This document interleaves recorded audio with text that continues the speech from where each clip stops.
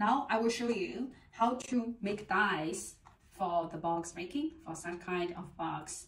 Firstly, we have to choose the suitable size for the cardboard paper box. Okay, the Creasing Matrix height is equal to the paper thickness. All right, then we have to cut the Creasing Matrix to suitable length. Here is our manual cutter. Then we can cut in this way. This is the ruler. It's adjustable. Okay. So suppose we're gonna cut to 6 centimeters long. Then we can fix it here. Then press once. Here we got the Creasing Matrix. Then we have to mount it to the creasing line in this way.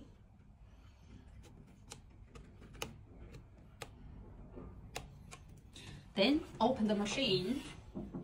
Once the Creasing Matrix will easily stick to the steel plate like this. Okay. After that, we're gonna remove the locator. This blue part is the locator.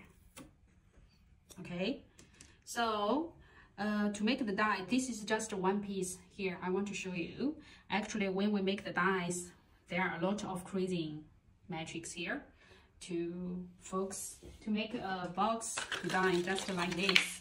So creasing matrix will lie here, here, here, here to make a box just like this. So this is for the die cutting job. Thank you.